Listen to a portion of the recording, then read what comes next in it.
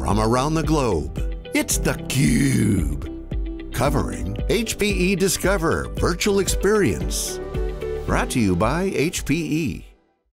Hi everybody, welcome back. This is Dave Vellante for theCUBE, and this is our coverage of Discover 2020, the virtual experience of HPE Discover.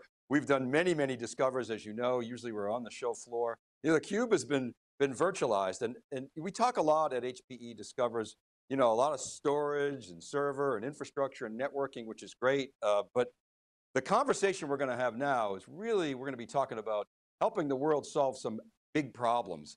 And I'm very excited to welcome back to theCUBE, Dr. Eng Lim Goh. He's the Senior Vice President and CTO for AI at HPE. Hello, Dr. Goh, great to see you again. Hello, thank you for having us, Dave. You're welcome. And then our next guest is Professor Joachim Schultze, who is the Professor for Genomics and Immunoregulation at the University of Bonn, amongst other things. Professor, welcome. Thank you, welcome. And then Prasad Shastry is the Chief Technologist for the India Advanced Development Center at HPE. Welcome, Prasad, great to see you. Thank you, thanks for having me.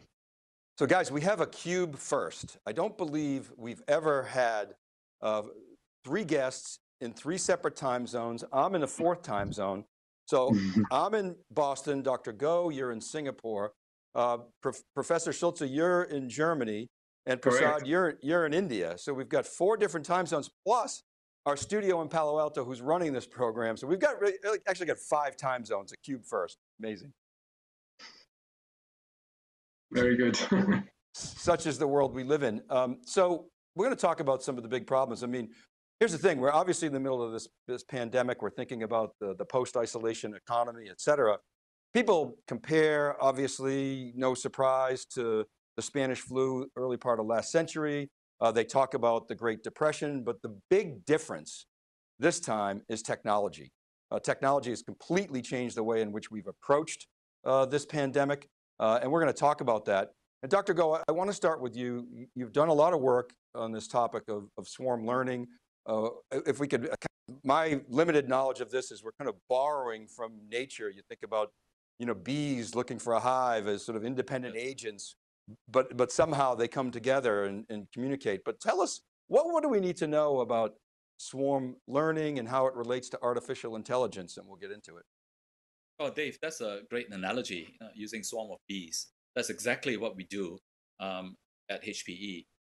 So let's use the example here. When deploying artificial intelligence, a hospital does machine learning of their patient data that could be biased, due to demographics and the types of cases they see more of. Also, sharing patient data across different hospitals to remove this bias is limited, given privacy or even sovereignty restrictions, right? Like, for example, across countries in the EU. Now, HPE Swarm Learning fixes this by allowing each hospital to still continue learning locally, but at each cycle, we collect the learned weights of their neural networks, average them, and send it back down to all the hospitals. And after a few cycles of doing this, all the hospitals would have learned from each other, removing biases without having to share any private patient data. That's the key. So the ability to allow you to learn from everybody without having to share your private patient data. That's swarm learning. And part of the key to that privacy is blockchain, correct? I mean, you've been involved in blockchain and invented some things in blockchain. That's part of the privacy angle, is it not? Yes, absolutely. There are different ways of doing this kind of distributed learning, which swarm learning is. However, many of the other distributed learning methods require you to have some central control. Right? So Prasad and the team and us came up together to have a method where you would, instead of central control, use blockchain to do this coordination. So there is no more a central control or coordinator. Especially important if you want to have a truly distributed swarm type learning system. Yeah, no need for a so-called trusted third party or adjudicator. Okay, Professor Schultze, let's go to you. You're essentially the use case of this swarm learning application. Tell us a little bit more about what you do and how you're applying this concept. Yeah, so I'm actually by training a physician, although I haven't seen patients for a very long time. I'm interested in bringing new technologies to what we call precision medicine. So new technologies, both from the laboratories, but also from computational sciences, marry them and then basically allow precision medicine, which is a medicine that is built on new measurements, many measurements of molecular phenotypes, how we call them. So basically we assess on different levels, for example, the genome or genes that are transcribed from the genome. We have thousands of such data, and we have to make sense out of this. This can only be done by computation. And as we discussed already, one of the hope for the future is that with the new wave of developments in artificial intelligence and machine learning, we can make more sense out of this huge data that we generate right now in medicine. And that's what we're interested in, to find out how can we leverage these new technologies to build new diagnostics, new therapy outcome predictors, so to know whether a patient benefits from a disease, from a diagnostics or a therapy or not. And that's what we're doing for the last 10 years. And the most exciting thing I have been through in the last 3, 4, 5 years is really when HPE introduced us to swarm learning. Okay, and Prasad, you have been helping Professor Schultze actually implement swarm learning for specific use cases. We're going to talk about COVID, but maybe describe a little bit about what you've been, your participation in this whole equation. Yep, thank. As Dr. Eng Lim Goh mentioned, so we have used a blockchain as a backbone to implement the decentralized network. And through that, we are enabling a privacy-preserved decentralized network without having any control points. As Professor explained in terms of the precision medicines, so one of the use cases we are looking at is looking at the blood transcriptomes. Think of it, different hospitals having a different set of transcriptome data, which they cannot share due to the privacy regulations. And now each of those hospitals will train the model depending upon their local data, which is available in that hospital, and share the learnings coming out of that training with the other hospitals. And we iterate over several cycles to merge all these learnings and then finally get into a global model. So through that, we are able to kind of get into a model which provides the performance is equal of collecting all the data into a central repository and trying to do it. And we could really think of when we are doing it, there could be multiple kind of challenges. So it's good to do a decentralized learning, but what about if we have a non-IID type of a data? What about if there is a dropout in the network connections? What about if there are some of the compute nodes which are stragglers, or probably they're not seeing sufficient amount of data? So that's something we try to build into the swarm learning framework to handle the scenarios of having non-IID data, or in a simple word, we could call it as saying having the biases. An example, one of the hospital might say, if we are trying to look at in terms of, let's say, the tumors, a many number of cases, and whereas the other hospital might have very less number of cases. So we have kind of implemented some techniques in terms of doing the merging or providing the various different kind of weights or the tunable parameters to overcome these set of challenges in the swarm learning. And Professor Schultze, you've applied this to really try to better understand and attack the COVID pandemic. Can you describe in more detail your goals there and what you've actually done and accomplished? Yeah, so we have actually really done it for COVID. The reason why we really were trying to do this already now is that we had generated these transcriptomes from COVID-19 patients ourselves. And we realized that the signal of the disease is so strong and so unique compared to other infectious diseases, which we looked at in some detail, that we felt that the blood transcriptome would be a good starting point actually to identify patients, but maybe even more important to identify those with severe diseases. So if we can identify them early enough, that we basically could care for those more and find, particularly for those treatments and therapies. And the reason why we could do that is because we also had some other test cases done before. So we used the time wisely with large data sets that we had collected beforehand. So other use cases, learned how to apply swarm learning. And we're now basically ready to test it directly with COVID-19. So this is really a stepwise process. Although it was extremely fast, it was still stepwise. We were guided by data where we had much more knowledge of, which was with blood leukemias. We had worked on that for years. We had collected many data, so we could really simulate swarm learning very nicely.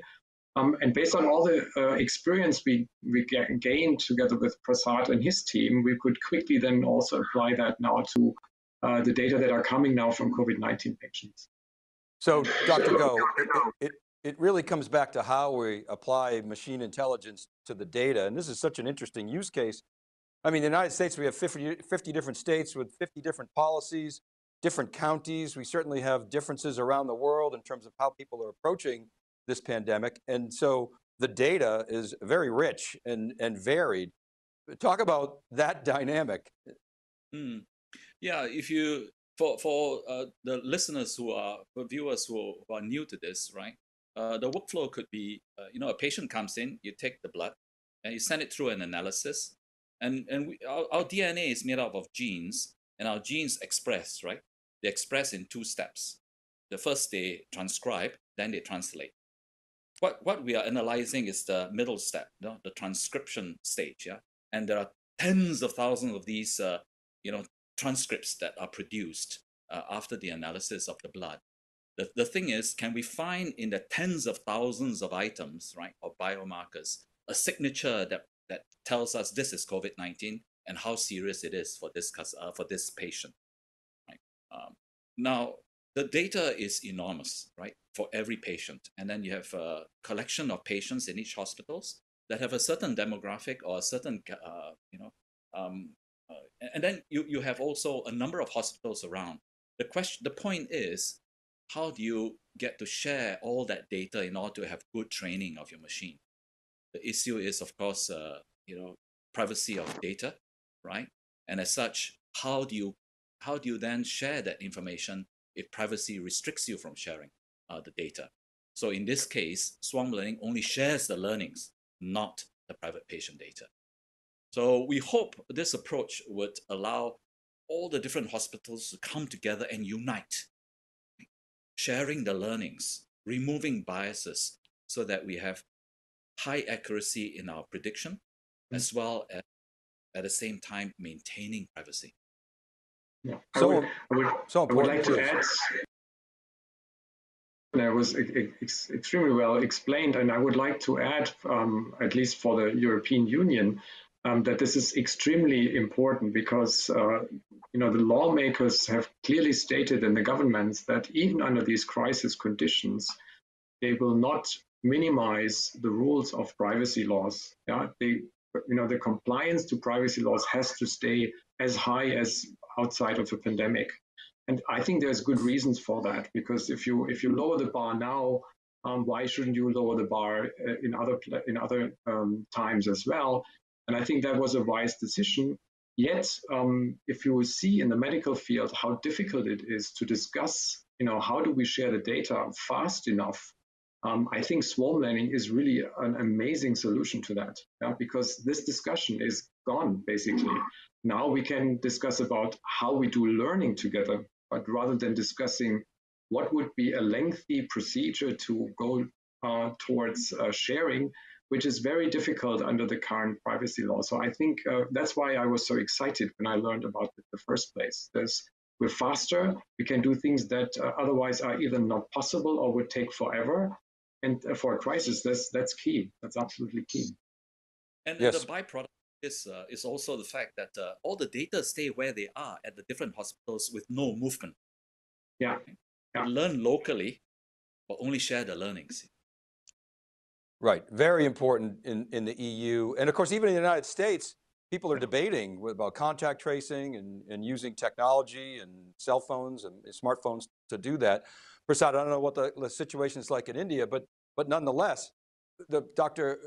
Goh's point about just sharing the learnings, bubbling it up, trickling just these kind of metadata, if you will, back down, protects us, but at the same time, it allows us to iterate and improve the models. And so that's a key part of this. The starting point and the conclusions that we draw from the models are going to, and we've seen this with the pandemic, it changes daily, certainly weekly, but even daily. We continuously improve the conclusions and the models, don't we?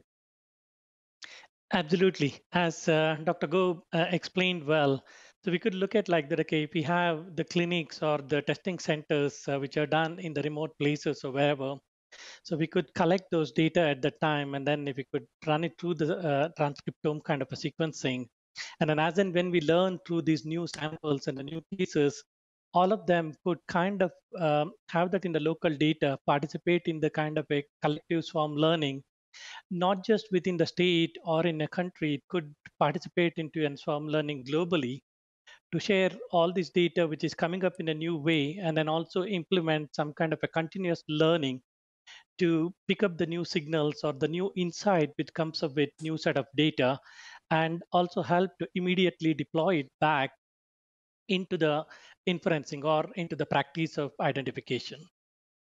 To do this, I think one of the key things which we have realized is to making it very simple.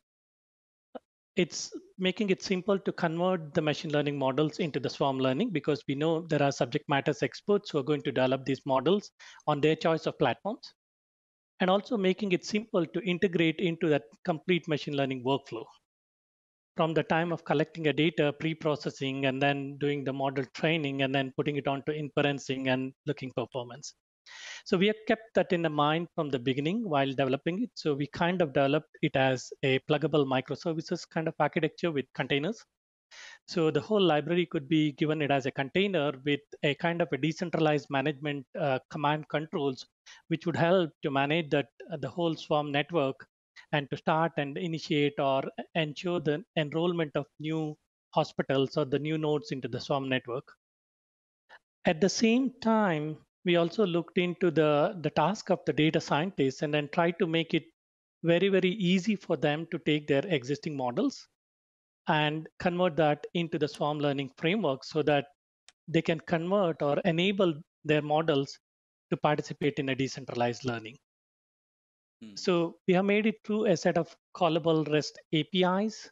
And I could say that the example which we are working with a professor, either in the case of leukemia or in the COVID kind of things, the neural network model, so we are kind of using the 10-layer neural network things, we could convert that into the swarm model with less than 10 lines of code changes. So that's kind of a simplicity we are looking at, so that it helps to make it quicker, faster, and leverage the benefits. So the exciting thing here, Dr. Goh, is this is not an R&D project. This is something that you're actually implementing in a real world, even though it's a narrow example, but there are so many other examples that I'd love to talk about, but please, you had a comment.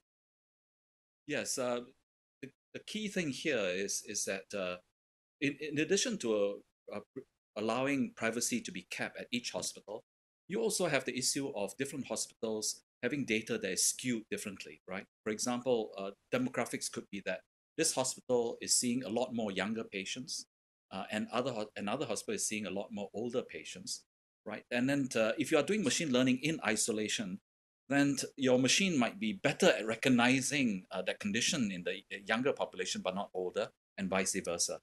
By using this approach of swarm learning, we then have the biases removed so that both hospitals can detect for younger and older population, right? So this is an important point, right? The ability to remove biases here. And you can see biases in the different hospitals because of the type of cases they see and the demographics. Now, the other point that's very important to re-emphasize is what Professor Schultze mentioned, right? Is how we made it very easy to implement this, right? This started out being so for example, each hospital has their own neural network and they're training on their own. All you do is we come in, as Prasad mentioned, change a few lines of code in the original machine learning model, and now you're part of the collective swarm. This is how we want to make it easy to implement so that we can get, again, as I like to call, hospitals of the world to unite without sharing private patient data. So let's double click on that, Professor. So tell us about sort of your team, how you're taking advantage of this. Dr. Goh just described sort of the simplicity, but what are the skills that you need to take advantage of this? What's your team look like? Yeah, so we actually have a team that's comes from physicians to biologists, medical experts up to computational scientists. So we have early on invested in having these interdisciplinary research teams so that we can actually span the whole spectrum. So people know about the medicine, they know about the biological basics, but they also know how to implement such new technologies. So they are probably a little bit spearheading that. But this is the way to go in the future, and I see that with many institutions going this way. Many other groups are going into this direction because finally medicine understands that without computational sciences, without artificial intelligence and machine learning, we will not answer those questions with this large data that we're producing. So I'm here fine. But I also realized that when we entered this project, we had basically our model, we had our machine learning model from the leukemias, and it really took almost no effort to get this into the swarm. So we were really ready to go in very short time. What I also would like to say, and then goes towards the bias that is existing in medicine between different places. Dr. Goh said this very nicely. It's one aspect is the patient and so on, but also the techniques, how we do clinical assays. Yeah? We're using different robots, we're using different automates to do the analysis. And we actually tried to find out what swarm learning is doing if we actually provide such a bias by purpose. Yeah? So we just did the following thing. We know that there's different ways of measuring these transcriptomes. And we actually simulated that two hospitals had an older technology and a third hospital had a much newer technology, which is good for understanding the biology and the diseases, but the new technology is prone for not being able anymore to generate data that can be used to learn and then predict in the old technology. So there was basically, it's deteriorating. If you take the new one and you make a classifier model and you try old data, it doesn't work anymore. So that's a very hard challenge. We knew it didn't work anymore in the old way. So we pushed it into swarm learning, and the swarm recognized that, and it didn't take care of it. It didn't take care of it. It didn't care anymore. The results were even better by bringing everything together. I was astonished. Yeah, I mean, it's absolutely amazing that although we knew about these limitations on that one hospital data, the swarm basically could deal with it. And I think there's more to learn about these advantages. Yeah, and I'm very excited. It's not only transcriptomes that we will do. I hope we can very soon do it with imaging. The DZNE has 10 sites in Germany connected to 10 university hospitals. There's a lot of imaging data, CT scans, NMRs, radiograms, and this is the next domain in medicine that we would like to apply swarm learning. Absolutely. Well, it's very exciting being able to bring this to the clinical world and make it in sort of an ongoing learnings. I mean, you think about, again, coming back to the pandemic, initially we thought putting people on ventilators was the right thing to do. We learned, okay, maybe not so much. The efficacy of vaccines and other therapeutics, it's going to be really interesting to see how those play out. My understanding is that the vaccines coming out of China are more built for speed, get to market fast. Be interested in US maybe try to build vaccines that are maybe more long-term effective. Let's see if that actually occurs. Some of those other biases and tests that we can do. That is a very exciting continuous use case, isn't it? Yeah, yes, I think so. Go ahead. Yes, in fact, we have another project ongoing to use transcriptome data and other data like metabolites and cytokines type data. All these are biomarkers from the blood, right, of the volunteers during a clinical trial. With the whole idea of looking at all those biomarkers, we're talking tens of thousands of them, same thing again, and then see if we can streamline the clinical trials by looking at the data and training with that data. So again, here you go, right? We have very good that we have many vaccines in candidates out there right now. The next long pole in the tent is the clinical trial, and we are working on that also by applying the same concept, yeah, but for clinical trials. Right, and then Prasad, it seems to me that this is an example of a sort of an edge use case, right? You got a lot of distributed data, and I know you've spoken in the past about just the edge generally, where data lives, moving data back to sort of the centralized model. But of course, you don't want to move data if you don't have to. Real-time AI inferencing at the edge. So, what are you thinking in terms of other edge use cases where this swarm learning can be applied? Yeah, that's a great point. We could kind of look at this both in the medical and also in the other fields as we talked about. Professor just mentioned about this radiograms and then probably using this with the medical image data. Think of it a scenario in the future. So if we could have an edge node sitting next to these medical imaging systems, very close to that, and then as and when the systems produces the medical images, could be an X-ray or a CT scan or MRI scan type of things. The system next to that, sitting on the attached to that, from the model it is already built to the swarm learning. It can do the inferencing. And also with the newer set of data, if it looks some kind of an outliers or sees the newer images or probably a new signals, it could use that new data to initiate another round of swarm learning with all the involved or the other medical images across the globe. So all this can happen without really sharing any of the raw data outside of that systems, but just getting the inferencing and then trying to make all of these systems to come together and try to build a better model. So we could the look last at, question, if I may, we got to wrap. But I mean, I think heard about swarm learning, maybe read about it probably 30 years ago, and then just ignored it and forgot about it. And now here we are today. Blockchain, of course, first heard about with Bitcoin, and you're seeing all kinds of really interesting examples. But Dr. Goh, I'll start with you. This is really an exciting area, and we're just getting started. Where do you see swarm learning by let's say the end of the decade? What are the possibilities? Yeah, you could see this being applied in many other industries, right? So we've spoken about life sciences, the healthcare industry. You can imagine the scenario of manufacturing, where a decade from now, you have intelligent robots that can learn from looking at a craftsman building a product, and then to replicate it, right? By just looking, listening, learning. And imagine now you have multiple of these robots all sharing their learnings across boundaries, right? Across state boundaries, across country boundaries, provided you allow that, without having to share what they are seeing, right? They just need to, they can share what they have learned. See, that's the difference. Without having to need to share what they see and hear, they can share what they have learned across all the different robots around the world, right?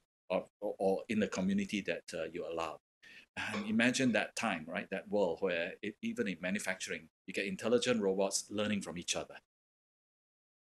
And Professor, I wonder if, as a practitioner, if you could sort of lay out your vision for where you see something like this going in the future. I'll stay with the medical field at the moment being, although I agree it will be in many other areas. Medicine has two traditions for sure. One is learning from each other. So that's an old tradition in medicine for thousands of years. But what's interesting, and that's even more in the modern times, we have no tradition of sharing data. There's actually it's just not really inherent to medicine. So, and that's that's the mindset. So yes, learning from each other is fine, but sharing data is not so fine. But swarm learning deals with that. We can still learn from each other. We can, help each other by learning, and this time by machine learning. And we don't have to actually deal with data sharing anymore because that's kept with us. So for me, it's a really perfect situation that medicine could benefit dramatically from that because it goes along the traditions, and that's very often very important to get adapted. And on top of that, what also is not seen very well in medicine is that there's a hierarchy in the sense of certain institutions rule others. And swarm learning is exactly helping us there because it democratizes onboarding everybody. And even if you're not a small entity or a small institution or small hospital, you could become member in the swarm, and you become as a member important, and there is no central institution that actually rules everything. And this democratization I really love, I have to say. Prasad, we'll give you the final word. I mean, your job is really helping to apply these technologies to solve problems. What's your vision for this? I think Professor mentioned about one of the very key points. He was saying that a democratization of AI. I'd like to just expand a little bit. So it has a very profound application. So Dr. Goh mentioned about the manufacturing. So if you look at any field, it could be health science, manufacturing, autonomous vehicles, and those. Through the democratization and also using that blockchain, we are kind of building a framework also to incentivize the people who own certain set of data and then bring the insight from the data into the table for doing and swarm learning. So we could build some kind of also a monetization framework or an incentivization framework on top of the existing swarm learning stuff, which we are working on, to enable the participants to bring their data or insight and then get rewarded accordingly, kind of a thing. So if you look at eventually, we could completely make it as a democratized AI with having the complete monetization, incentivization system, which is built into that to make all the parties to seamlessly work together. So I think this is just a fabulous example. We hear a lot in the media about the tech backlash, breaking up big tech, but how tech has disrupted our lives. But this is a great example of tech for good and responsible tech for good. And if you think about this pandemic, if there's one thing that it's taught us is that disruptions outside of technology, pandemics or natural disasters or climate change, et cetera, are probably going to be the bigger disruptions than technology, yet technology is going to help us solve those problems and address those disruptions. So gentlemen, I really appreciate you coming on theCUBE and sharing this great example, and wish you best of luck in your endeavors. Thank you. Thank you. Thank you for having me.